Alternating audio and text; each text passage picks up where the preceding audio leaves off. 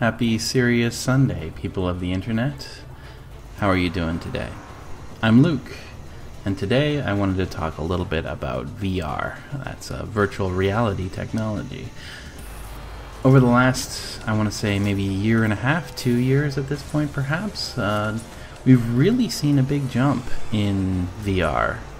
At one point when the Oculus Rift was announced, maybe 2 years ago, give or take, with E3, and perhaps a little bit before that. I haven't really done my research on this one. It's a lot of people, I think, were fairly skeptical about the whole idea of reviving this whole VR thing, since it's not exactly the first time that it's been put on the table as something that we might try to do. VR technology has been around for a very long time at this point, but unfortunately, up to date, the technology has never really been perfect. It's never quite been good enough to be some kind of a commercially viable product. But over the last 2 years, as they've continued to really refine and push towards a more community-driven renaissance of VR gaming, the technology has jumped by leaps and bounds, and we're finally seeing the whole thing have this enormous shift to actual commercial viability that is pretty amazing to me. I understand that a lot of people who are in the sort of general gaming space haven't probably had the opportunity to try modern VR or even really old VR at this point, but I've been lucky enough to have the opportunity to really experience it a few times. When I was working on Elite Dangerous, of course, it was kind of the poster boy for VR for a little while. It kind of seems to have disappeared off of Oculus's website, and although people still do talk about it quite a bit, it's still not compatible with the Vive. And yeah, it's a very, it's kind of faded a little bit in people's minds. But that said, when I was working on it, we had an Oculus in the office, and so I was able to actually check out the game in VR, and it was an amazing experience. I've also had the opportunity to have a DK2 in my house for about a week at one point a year ago or so. And actually more than that, a year and a half maybe. But anyway, that doesn't really matter. I got to use it, and it was amazing. And so I've been one of the lucky ones who's had an opportunity to actually try this a few times. And also fairly recently, one of my coworkers, a young guy with a little bit more disposable income and fewer responsibilities perhaps than me, actually sprung to get himself a Vive and was kind enough to bring it into the office so everybody in my studio could play it. And holy shit, I mean, like, it just keeps getting better. For anybody who hasn't had the chance to use VR, I know that when people talk about it, probably skepticism is natural, right? It sounds just like a lot of hype and hyperbole, right, about this technology that can't really be that transcendental of an experience. But I'd like you to imagine, if you would, putting on a pair of goggles that once you've done so, and earphones, you are instantly in a different space. The movement of your head moves you around in space, and your eyes can look left and right and up and down, and the visuals that are around your head are encompassing enough that you don't feel as though you are looking at a screen, but just at space in front of you. Just imagine that experience alone, right? Being in a room, an empty room even. That's where it starts. Then suddenly with something like the Vive, you have a method by which you can interact with and manipulate your environment through, granted, fairly crude hand machines, controllers, basically.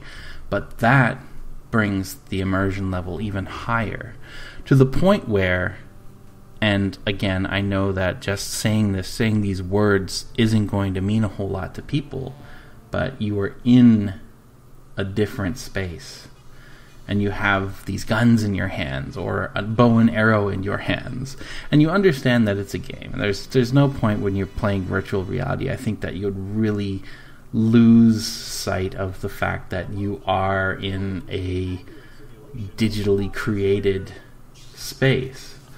But you can really experience this thing that was essentially unexperienceable before. You can look at what happens in a virtual reality game on a screen. That's not difficult.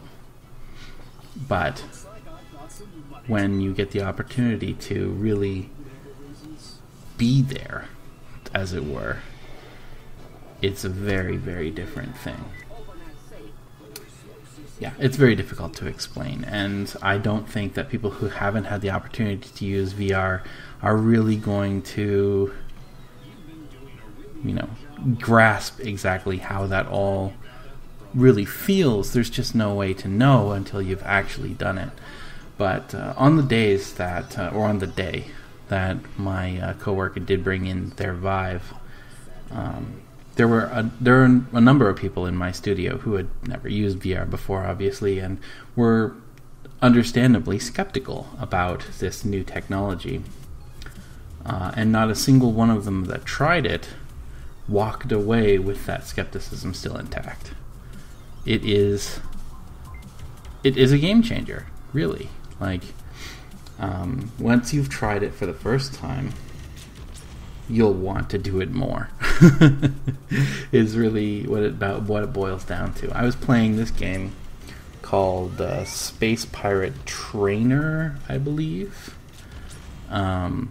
where it's a very, very simple premise. You are standing in a circle, and you have a gun in either hand, which is the Vive controllers, and there are probes of sorts that come up over the edge of this platform that you're standing on, and they shoot at you and you shoot back.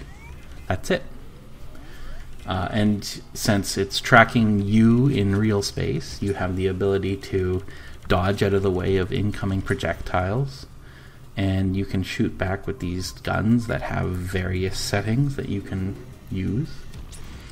And despite the fact that that is so simple, I mean, something flying around you and shooting at you, and you shooting back, and then you basically just accumulating points by doing this. That's the end of it. That is the whole game. But it is astounding, right? Like these very simple experiences that if you were selling that or attempting to sell that on a screen, on a flat screen, maybe 22-inch 1080p computer monitor, it would be a very lightweight experience. And I'm not saying that the game isn't lightweight, so to speak. It's a very simple game. There's not a lot going on in it. But the fact that instead of being controlling WASD and your mouse and clicking to shoot, you're actually there. You're shooting these laser guns with your hands, and you've got bullets coming at you that you can step out of the way of and feel totally badass doing it. These are the kinds of experiences that VR has actually managed to offer to us now. Sadly, unfortunately, VR technology is still new, still fairly experimental, and still very expensive. I personally do not see myself having the disposable income without perhaps being murdered by my fiancé to pick one up myself. But over time, give it another year, 2 years, 3 years, and they're just going to become less expensive. Right now, the Vive is on a multiple week waiting period type thing because they're going so quickly. And this is technology that they're just going to be updating as we go. And hopefully the technology will become less expensive to manufacture and also to sell, hopefully, and to buy as a consumer. And when that day comes, oh boy, if you thought that people were missing meals playing World of Warcraft, oh man, I don't even know what's going to happen once we have actual virtual reality that is easily accessible by the layman. Because at $1,200, $1,500 Canadian right now, what it is, I don't know what that translates into in US dollars, about $1,000 probably. It is still something that only the most devout technophiles are going to have their hands on at this point. But it's not that far off. And so my point is, or what I kind of wanted to say today, is if you're a skeptic about VR, I want you to, if you have the opportunity at a store that sells them or anything like that, even if there's a line, give it a shot. I think you'll become a convert as well. Or maybe wait until it's a little less expensive if you're the kind of person who, once you get a taste of something and you absolutely have to taste again, you'll ruin yourself financially for doing it. Don't do that. But I am willing to say that even the most, skeptical people of this technology will still, at the very least, be very interested once you get the opportunity to actually give it a shot. So, yeah, see if you get the opportunity.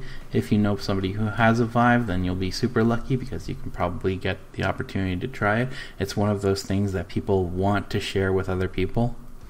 I loved, oh man, when we had the Vive, I had the opportunity to use VR before. I was doing Oculus to play on Elite.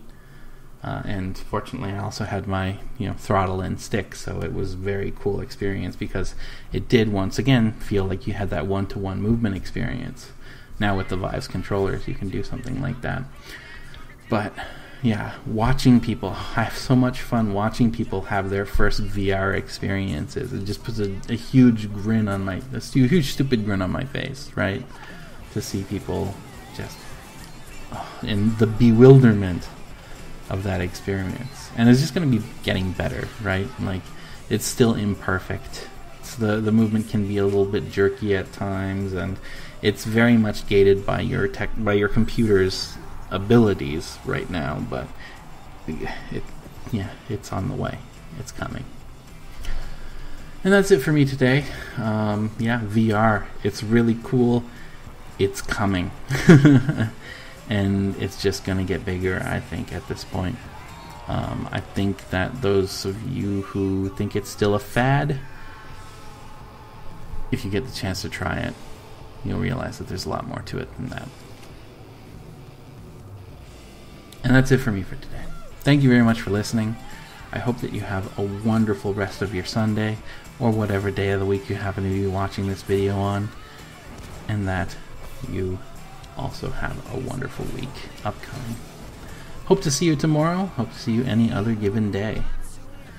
But for now, have a good one, and take care.